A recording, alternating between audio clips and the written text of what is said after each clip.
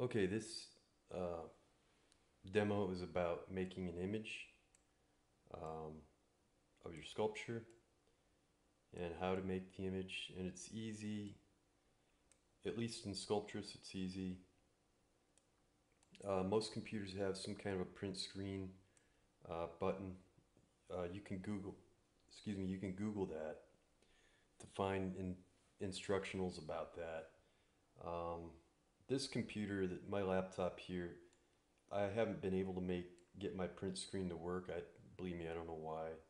Um, I guess I need to do the instructional, look it up. But I have something else that works for me, um, an app that does it for me.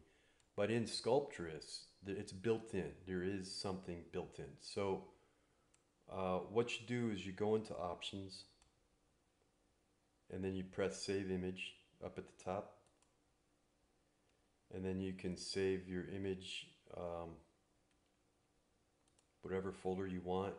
You have the choice of PNG or JPEG. I usually pick JPEG.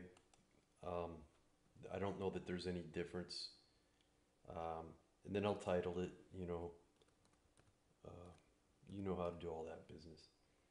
So anyway, it's rendering it right now. Press OK when it's done. That's it. And what it does is it saves the image like this. It gives you a clean background. Um, it doesn't have all this information. And so what you want to do, what I'd recommend is centering your object. Um, let's see. Centering it and making it as large as you can.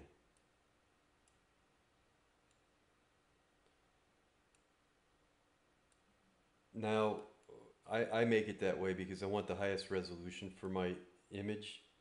But if you don't have Photoshop or some kind of photo editing software, then maybe you don't want it to be as big as the screen. Maybe you want it to have a little bit of space. That's up to you.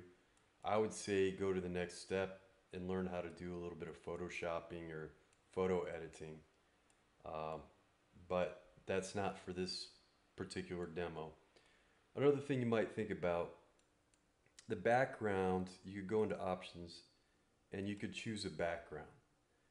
In the Sculptris data file, it gives you a background, but I've added all kinds of different colored backgrounds. Um,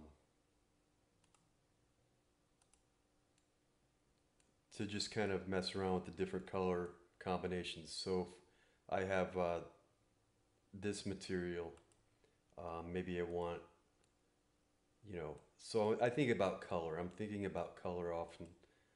I think about the image as a work of art, not just a demonstrate, not just a um, example of the piece, but I try to make it a work of art where it works, it functions with color. Um, and form and space.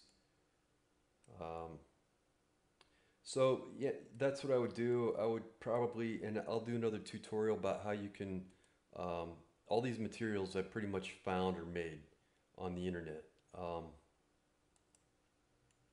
So I can show you how to go through that, and that to me is a big part of the piece is how you can have a lot of fun with the different materials that you can apply to it. Um, So that's it. You remember, go to the options, go to save image,